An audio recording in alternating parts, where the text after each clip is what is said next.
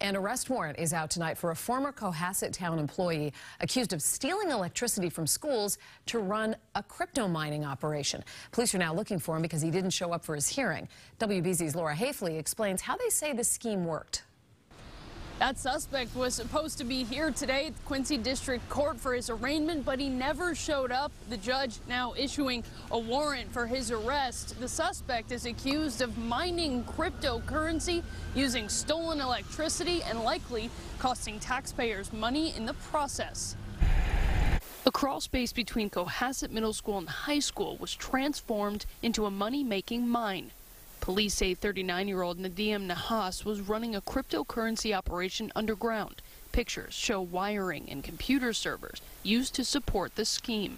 He was effectively creating money.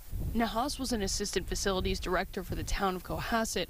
Police say his boss discovered the underground office back in December of 2021.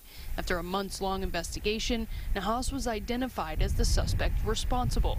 But on Thursday, the 39-year-old was supposed to be arraigned in Quincy District Court, but he never showed. He's not answering, Judge. Forcing the judge to issue a warrant. I'm open to seeing a default warrant at this time. Default warrant to issue. Thank you, Your Honor.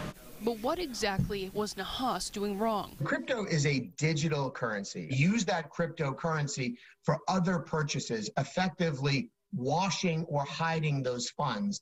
Crypto expert and managing partner at Mayflower Advisors in Boston, Larry Glaser, explains the suspect was likely using the crawl space to create his own money on the taxpayer's dime. It's something that can't be done efficiently at home in New England because the cost of electricity is so prohibitively expensive. You had an employee who was effectively stealing electricity from the community, from the taxpayers, and from the town.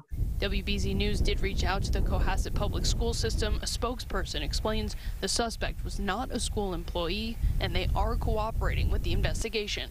Investigators were able to remove the cryptocurrency material from that crawl space safely. The suspect, once they find him, is facing charges of fraudulent use of electricity and vandalism. In Quincy, Haefeli, WBZ News.